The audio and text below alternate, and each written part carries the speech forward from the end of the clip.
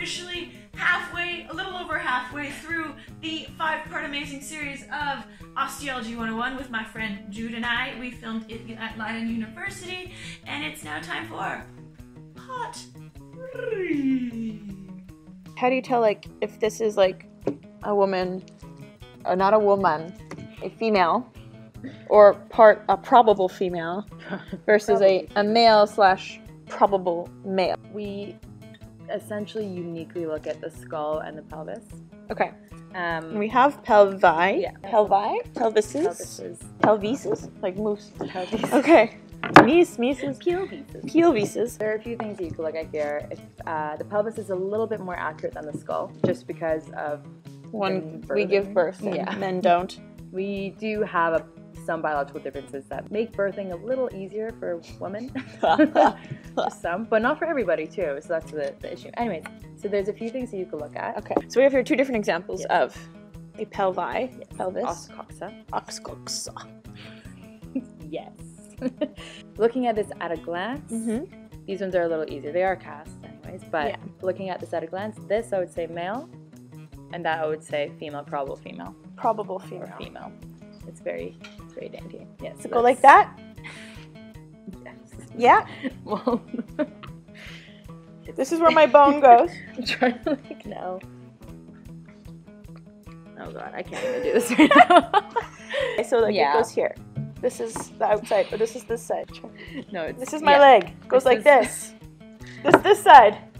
There. There you go. This is where it is. Okay. I feel secure in my joint. Okay, so this is the pelvis. This is a woman's pelvis. So it's probable female. I am probably a female. Probably. Yeah. Okay. Anyway, so there's a few things you can look at. And so one example is the greater sciatic notch. So it's this little notch in here. And so in males, for example, probable males, then this notch is going to be more like this. It's going to be more angular, a lot smaller, whereas in women or females, it's a lot wider. It's a lot wider, it's a little curvy. Exactly. And so it can be very wide sometimes. Love your curves, ladies. Yeah. I had a skeleton last week that was the most female skeleton I've ever seen. Nice. So that's always good. Anyway, so there's other things too. So there are also some things that are up for debate if they actually provide enough information to say anything. And so you could look at over here, you could look at the pubic symphysis, so this part over here. This one? Okay. Yeah, and you could also look at this general shape. This here? Yeah, ilium, and then the crest. So it's more of an S in men. This is more like a S. That's the thing. Things vary, it's indeterminate. Right? Yeah. So you can have elements. It's not all going to be when you're filling something out, a form or something, then it's not always going to be female. That's the point. And so you kind of create female. Well, this trait is a little bit more male, and then this trait is a little bit more female. Okay. This, I have no idea. It's right in between. And then you create an average from all these. And that becomes a sex estimate. We use estimate a lot because we're not going to say for certain. Yeah. And so those are elements at the pelvis. And then the other thing, which is a big one. Okay, so with the sacrum, the same kind of thing. And so you could tell when a woman's going to be a little bit broader. And a man's is a lot more curved in, because obviously if a woman was as curved in as a man's could be for the sacrum, then the baby would be just stuck in their head. Maybe that explains. Maybe my mom just has a very male sacrum. Narrow birthing canal.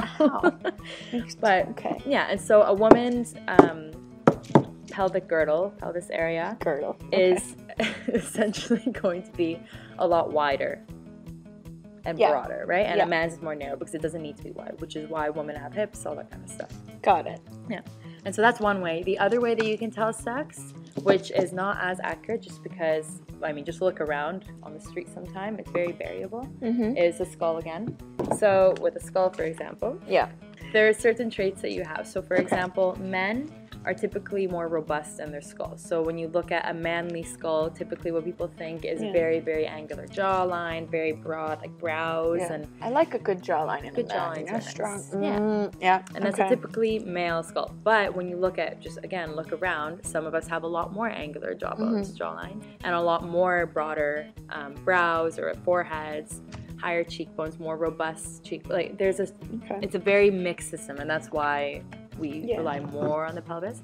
But for example, so there are a couple of things. So if we look at your skull right now, it is more female in the sense that your chin, for example, man's chin is very out. Or we'll use that as an example. This one? This is a predominantly male skull, and you can see it's very angular here. It flares out even the jaw. Yeah. The chin is a lot more prominent. There's a lot of robusticity. So this is skull. okay. So I'll pull my skin back, or does that help?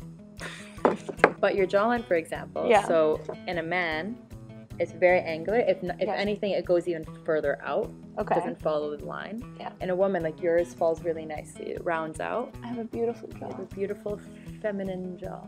And those are just little examples. And also, you could tell with frontal and parietal bossing. And so this is your frontal bone, and then it kind of like comes out a little bit in women, and the same with the parietals too, so these side bones. Yeah. So there's a lot of elements that you could look at back here. The man sticks out a lot more, women's does not. Is this a man's skull?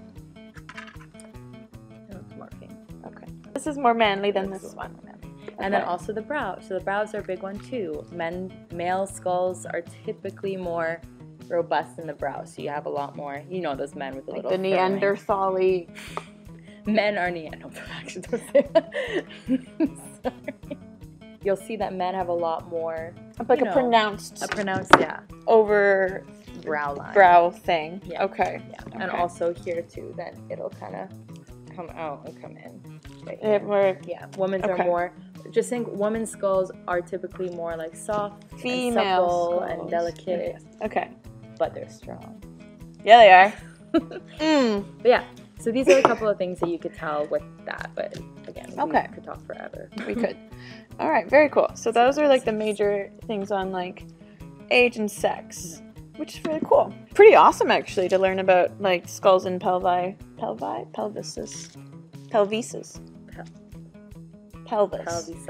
A pelvis. Wow. So yes, the cocks. The coccyx. Oxcoccyx. There's so many words that I'm learning here. Who knew there was so much to talk about with bones? So much. Thank you again so much to Leiden University for letting us use all of their amazing material to let us film in their lab. Guys, if you want to check out the osteology program in Leiden or any of the archaeology programs in Leiden, because they're super, super cool, I put a link to their website below. They're really fun. I've got to meet so many awesome people here. So definitely come on over if you're thinking about studying archaeology. It's really great. If you want a write-up, they have a great lab. Yeah. If you want like a write-up or anything on osteology, again, link to my website in the bio here in the description. Don't forget to subscribe to my channel. Click that button and follow Jude on Instagram because she does some cool stuff. It's Jude's Archives. Yeah. It'll go over here. Jude's Archives. And it's not just bones. It's actually just history and bones. She does some cool stuff in general. So if you like following like my stuff, definitely follow Jude. Stay ready, my friends.